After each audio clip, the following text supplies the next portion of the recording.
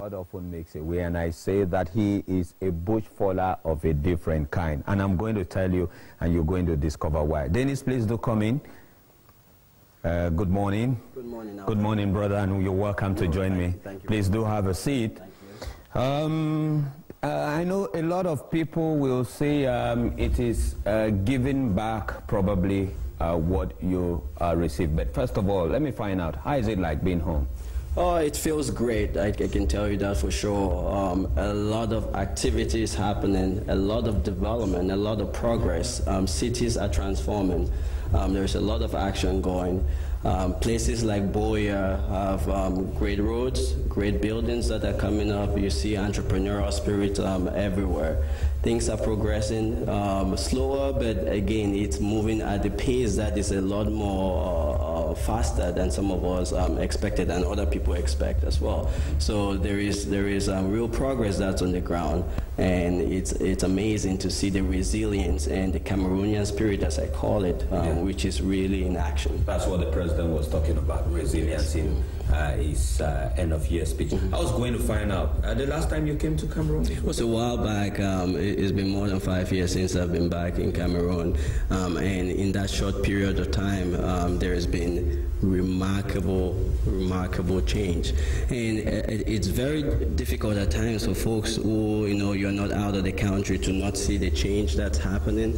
But when we come back, you see things that were not there are already there. A lot of interconnectivity, the mobile platforms that are picking up, the startup communities that are generating a lot of jobs.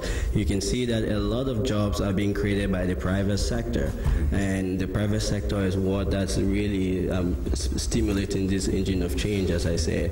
You see a lot of businesses, folks who are employing 5 to 7 people in little enterprises. Those numbers are increasing on a daily basis, and what we try to do is try to see how we can get those numbers to be larger over the next couple of years, maybe the next decade, and see how that can be. You are a co-founder of the Denis and Lenora Foundation. You're just close, you turn around 30 years. I know that foundations, even Bill Gates did that at a certain age. The Clintons did that virtually at the end of the presidency at a certain age. A foundation we know is for all people.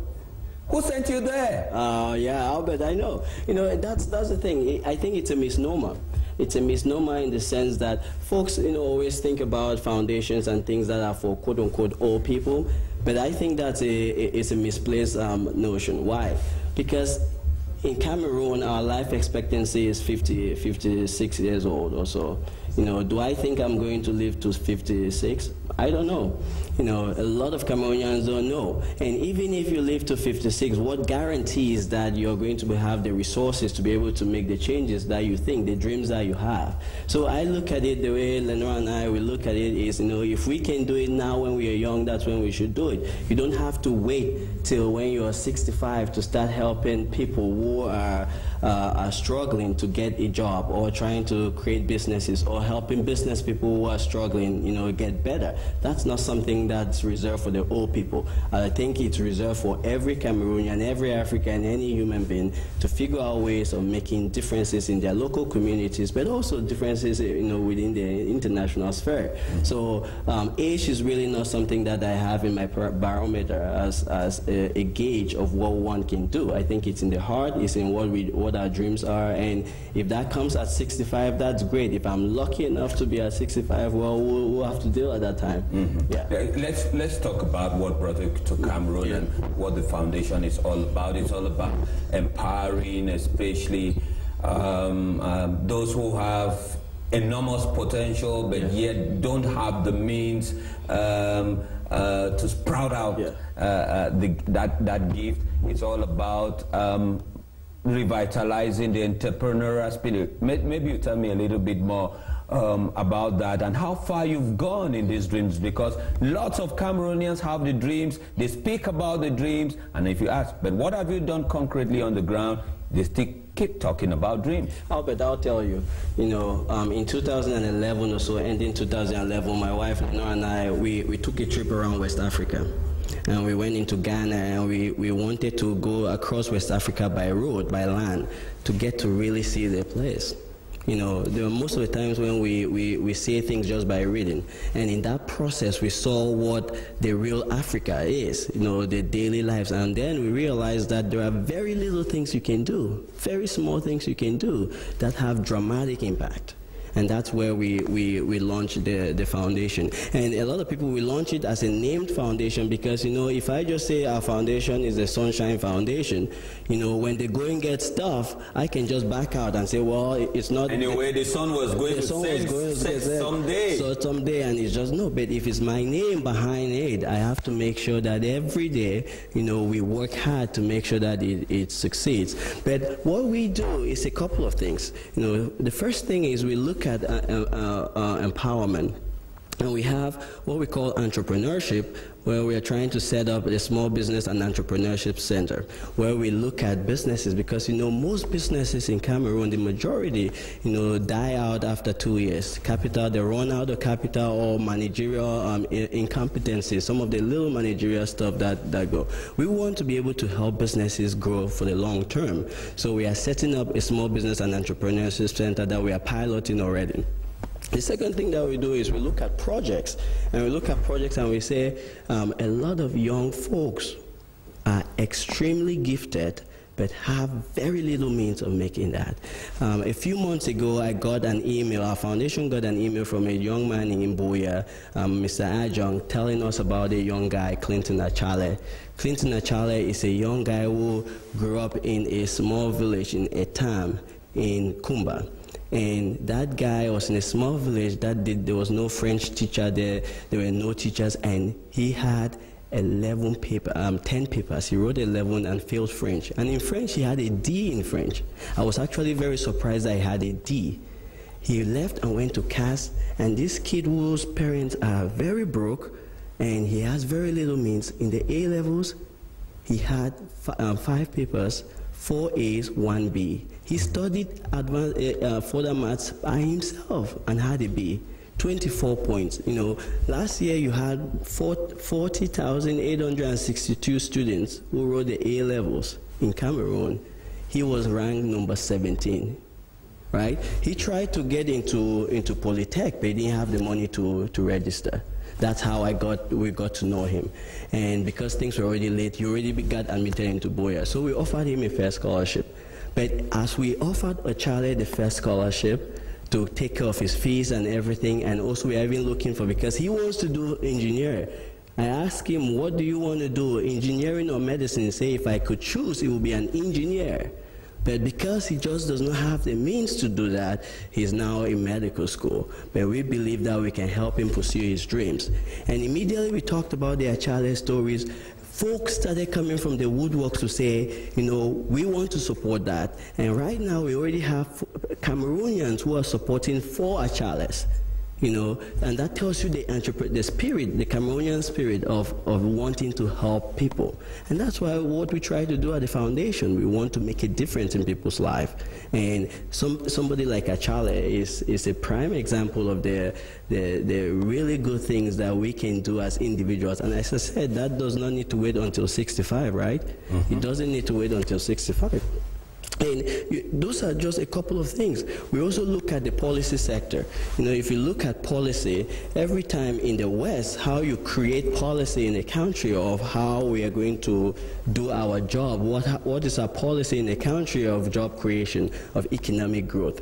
Most of the times, those ideas are percolated from think tanks. And you look at think tank systems in Cameroon, we are not very strong at all. So we created the Nkafu Policy Institute to be able to bring young, dynamic Cameroonians on the table to propose Cameroonian solutions for Cameroonian problems. Mm-hmm. You know, it's high time that we get to now bring our own ideas on the table and debate different ideas of how we grow our country, how we create jobs, what are the policies that have to be put in place. So we have dynamic Cameroonians who are at the Institute. I'm telling you, it's amazing.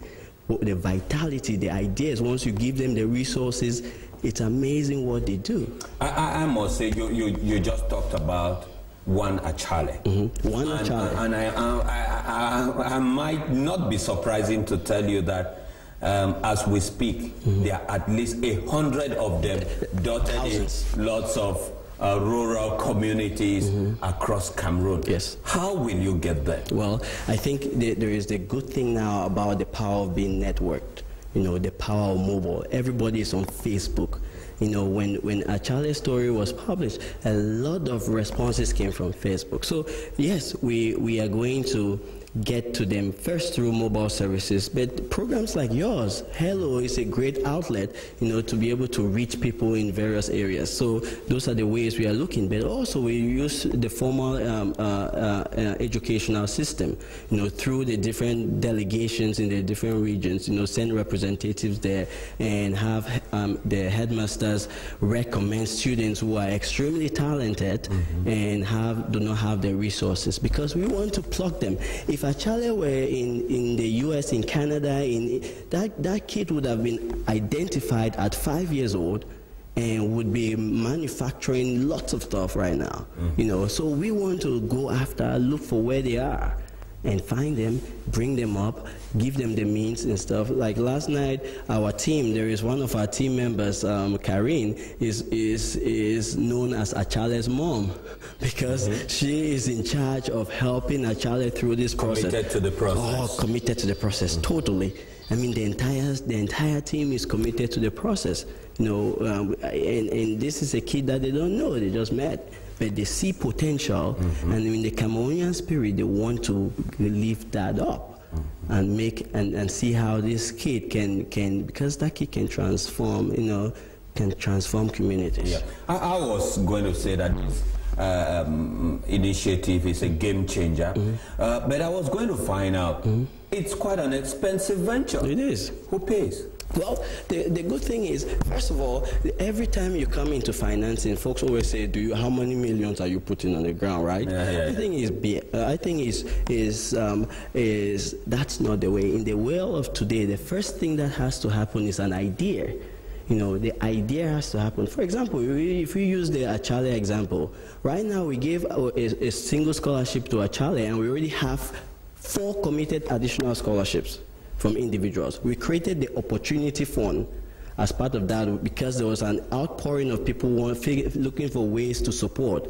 We created the Opportunity Fund, which gives 100% of every donation that you give goes to somebody, because we finance the administrative part of it. So 100% goes to helping stuff. But no, Lenora and I, we committed that, you know, and we do have great jobs, that at least 20% of our earnings will be dedicated to this. And as I said, you know, those are the things. No, it is.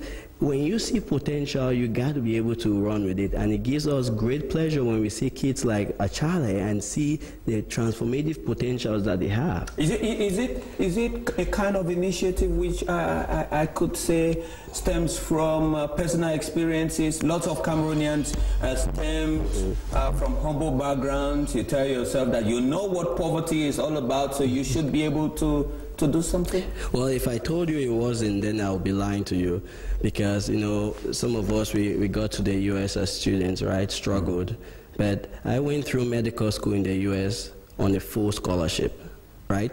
A full scholarship that was given to me, thousands of dollars, without me ever knowing who was behind it. Yeah. Can you imagine that spirit, that a broke kid from Boya, you know, is going to be going on a full scholarship, and I actually don't know who gave that scholarship, right? So I agree that there is no, yes, we have to be able to give back, and give back, you know, multiple fold. So yes, it definitely comes from that, and from very humble beginnings and stuff. But you know that when you see folks who are struggling, you know, that's where ideas come from. Because if your back is not to the wall, it's hard for you to think about ways of improving. But if you have to think about where you're going to get Gary to drink, where you're going to have food to eat and stuff, your brain will think. You would be working every day tooth and nail to figure out how you can grow, how you can help your family, how you can help your communities and things like that. So it is for sure. Interestingly, you grew in an environment where lots of Cameroonians who are known today are kind of spend their childhood, like the governor to the west region of Cameroon stayed in that little commune in Likoko Membia area there. Yes. And very often when I see lots of you and you tell me, yeah, I grew in that part of Boya, I tell myself, like the program director of Halo also spent some time there. So it looks like it's a little Bethlehem frat.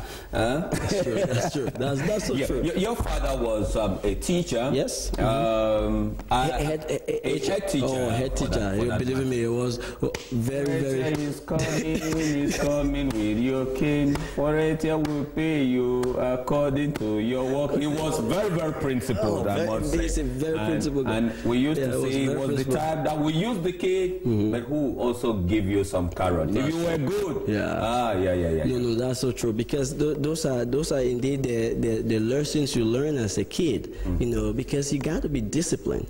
You know, you got to be disciplined. You got to be determined. You got to have a vision of where you want to go. At times we stray away from that, but if we get to come back to that and we stay focused, we realize that humble beginnings and great parenting and community, that encourages every kid.